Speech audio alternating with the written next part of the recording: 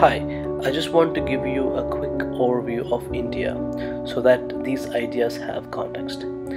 It's the second most populated country on the earth.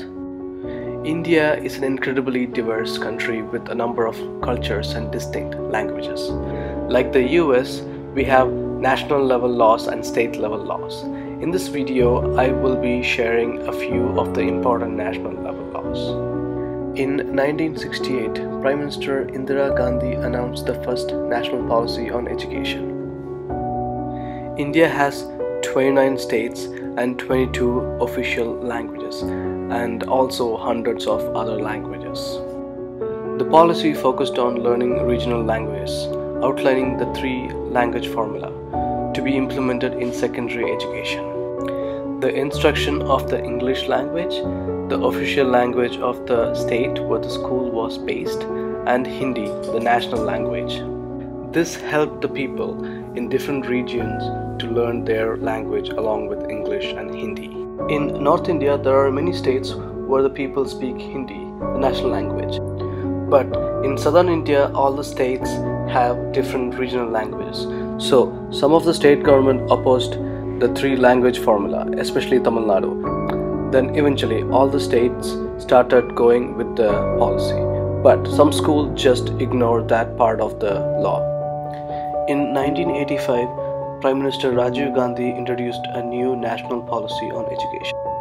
The new policy called for special emphasis on removal of disparities and to equalize educational opportunities, especially for Indian women, scheduled tribes and scheduled caste.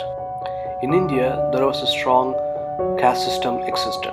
To achieve such a social integration, the policy called for expanding scholarships, adult education, recruiting more teachers from the scheduled caste and scheduled tribes, incentives for poor families to send their children to school regularly, development of new institutions, and providing housing and service. This made a big impact on the students belonging to that particular caste. In 2019, Prime Minister Manmohan Singh launched Sakshar Bharat. This policy is to create a literate society through a variety of teaching and learning programs for non-literate and neo-literate of 15 years and above. This helped most of the students and adults in the country to develop basic skills in writing and reading. This hasn't worked fully because of poverty in the country. Many areas have significant problem with child labor and modern-day slavery. It's great to have the goal, but there are other issues that the government has to solve before the law can be fully implemented.